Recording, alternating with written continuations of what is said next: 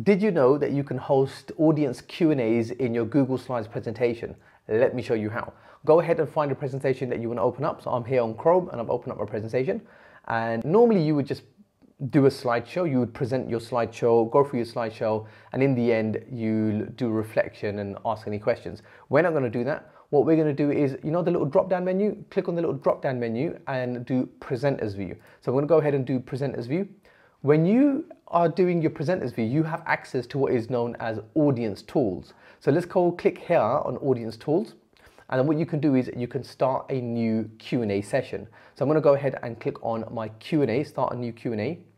This opens up a dialog here and it gives you a link to the Q&A page. Now, let me go back to my presentation. You can see here, look, it says ask a question at slides.app.goo.Google basically, and then /, and then this is the code, presentation code for the Q&A. Now this is unique to every presentation. So let me just put my presenter's view on to my dual display here. I'm just going to put it over there. Ask a question at slides.google and / whatever that link is. As the audience is presented the link, they can use a smartphone, a tablet, a computer, whatever personal device to go ahead and ask that question. So let's go ahead and use my phone. I'm going to copy this link. If I'm sitting in the audience, I'm going to go ahead and type this in my browser. So here I'm just using Safari. And now here it's going to load up this Q&A page, and then I could go ahead and ask a question. So let's say pretend I was on a slide here about me, or you know, this design principles. I'm going to ask here, what are the design principles, or what do you mean by whatever? Let me ask a question here. Okay, now here's the thing. I don't feel comfortable that I want to share that question in a large audience. So you have the option to ask anonymously, and that way the presenter or the room doesn't know who's asking that question. I'm going to go ahead and submit. Now that question is asked anonymously. Now I can see this question here that pops up in my presenter view. It says, what do you mean by visual communication? Now, while I'm going through the presentation, I can have a look quickly, have a glance at my presenter view to see all the questions coming in. Let's go ahead and ask another question. So I'll log into a different profile. I'll ask a question, okay, about me page. And then I'm going to say here, must you have? Okay, and I'm going to go ahead and, I don't need to ask anonymously. I can go ahead and submit that.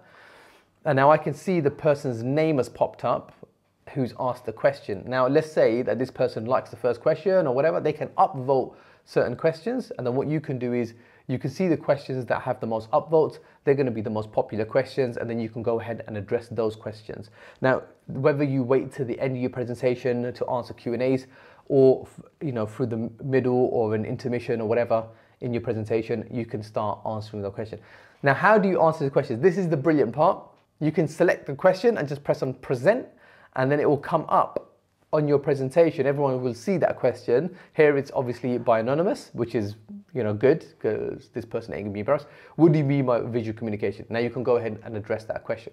Let's say you got a whole bunch of questions coming in. So I'm gonna go ahead and ask another question here. Just quickly go ahead and submit. Obviously, you know, I'm just asking random questions. Now, when I'm ready that when my presentation's over, obviously I want to close out the Q&As. I can go ahead and close out Q&As, and this is what's going to happen to your presentation and what the audience is going to see as well. So if I close this, now what's going to happen is the link to the Q&A disappears, and on your participants' devices, it's going to say, sorry, the Q&A session is closed.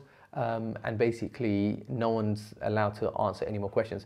That's great, because now what you can do is you can go through all of your questions and you can start answering your questions. Okay, let's say the presentation is done, you've presented, you haven't had a chance to go through all of the questions for your Q&A session.